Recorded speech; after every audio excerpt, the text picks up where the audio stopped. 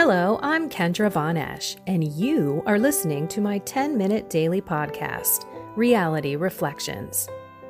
I bought into what this world said would make me happy. Money, prestige, power. And hey, if it feels good, do it, because life is stressful, so party hard. Do whatever makes you happy. But that didn't quite work out, because I felt even more insecure, full of fear, shame, and anxiety, and never, ever good enough. Then God found me and flipped my reality upside down and transformed my life. And I want this for everyone. So I left my executive career to help others find true acceptance, supernatural peace, joy, and love that only comes from a relationship with God. Here is my reality reflection for today. So how many of you receive love?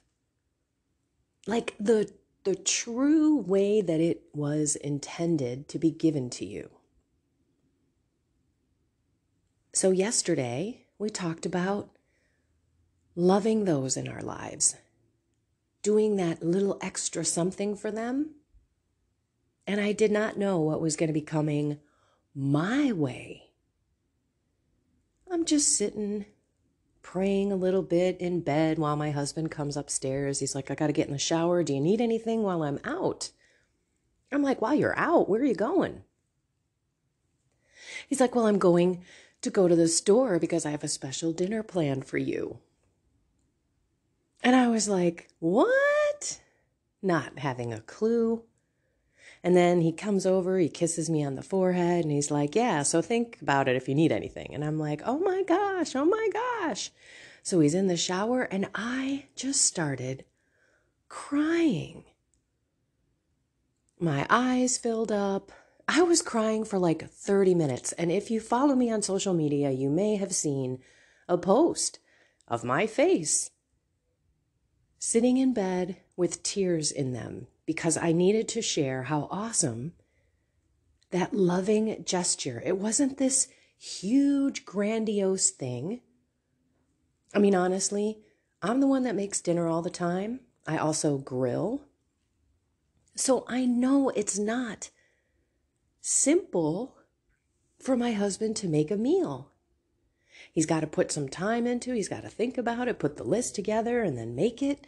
And it was wonderful. It was beautiful. We had an amazing night. But receiving that act in my heart just moved me so much. It shocked me.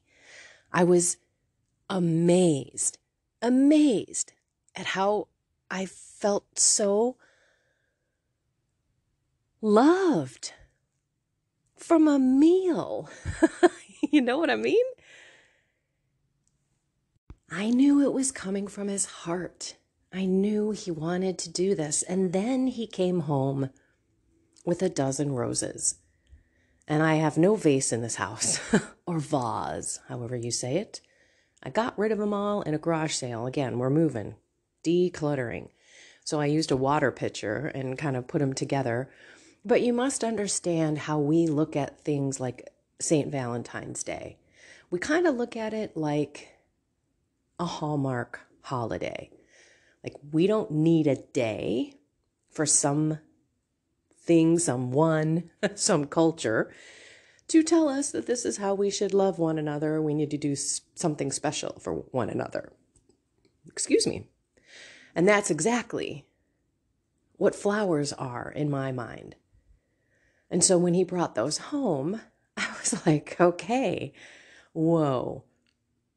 He's like, well, I saw all these guys coming out of the store with a bunch of roses in their hands.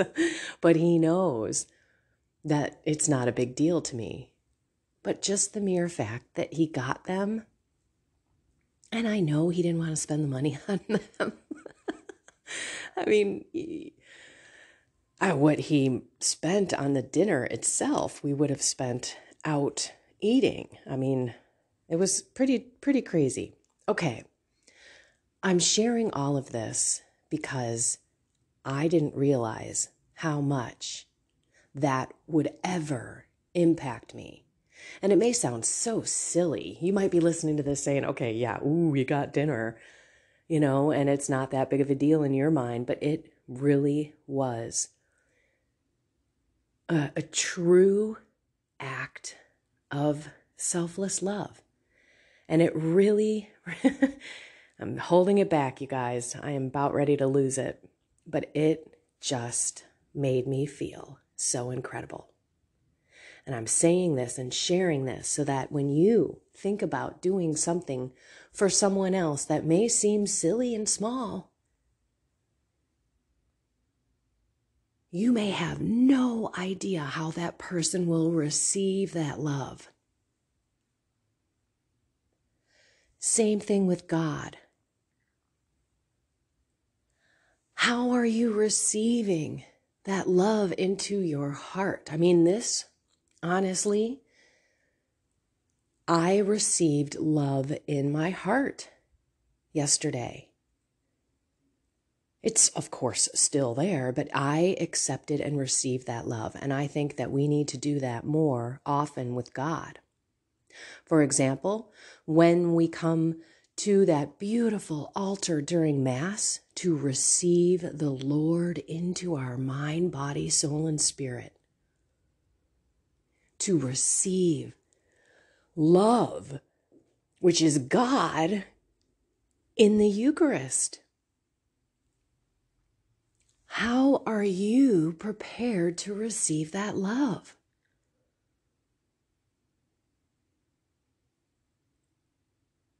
Each and every Mass, I get more amazed at what God is truly doing in my heart.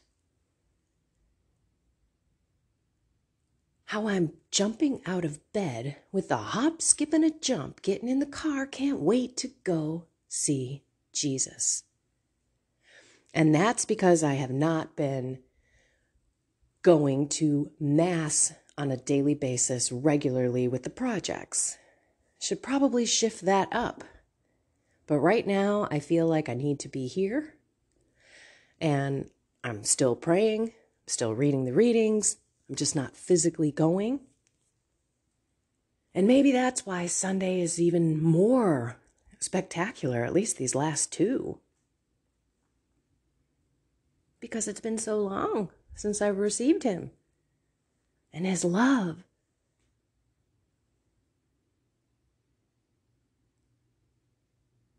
We just got to be open to how other people act in our lives, to have our own hearts change. Do you know how I always say, I know you know if you listen to me often, but I always say that the more you love someone, they're gonna have to love you back.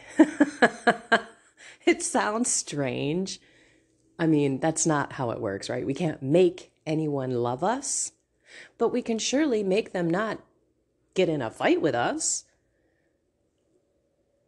So when someone, I don't know, starts pushing your buttons and you're ready to be like, are you kidding me with this? This is exactly what I'm talking about. I cannot believe you're acting this way or saying this or doing this, whatever. And you could even just make light of it and be like, you know what? You're pushing my buttons, honey, but I love you so much. And just lean over and kiss him or her. If it's a relative who you don't get along with, a coworker, you're probably not going to reach over and kiss him or her. I would highly recommend you don't do that. But you could just ignore and not feed the fire of anti-love. Because that's pretty much what love isn't. Anything that's not patient and not kind is anti-love. So all I know is I received that beautiful gesture, that beautiful dinner from my husband in a way that I don't think I've ever received love that deep. And we can all be that way if we ask the Lord to open our hearts and to use us to accept love and to give love. It's a reminder that all the little small gestures that you do could impact someone like me in a big way. You never know. So pay attention to what God is putting on your heart today. Maybe you've already had 2 or 3 ideas of something that you could do for someone that you love. The only difference is doing it.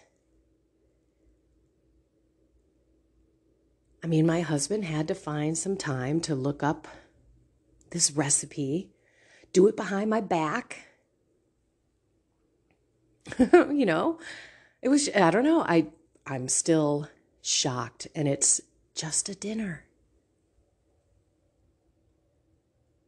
But not when I really received it as the beautiful love that it was. It was so much more. Okay, let's go be that love to someone else and ourselves. Maybe you even had a thought of loving yourself today and doing something kind for yourself. I highly recommend that too.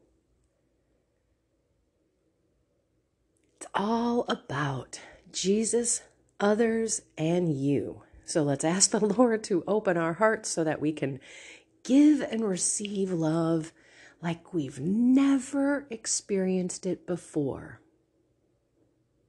With humans on this earth and God and His almighty Spirit and love within our souls. I love you all. What an awesome realization. God is love. And we can be love. And that is what the world needs now.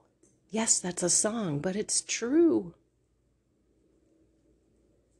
Let's get out there, be love, find something more with God, and have a blessed and inspired day.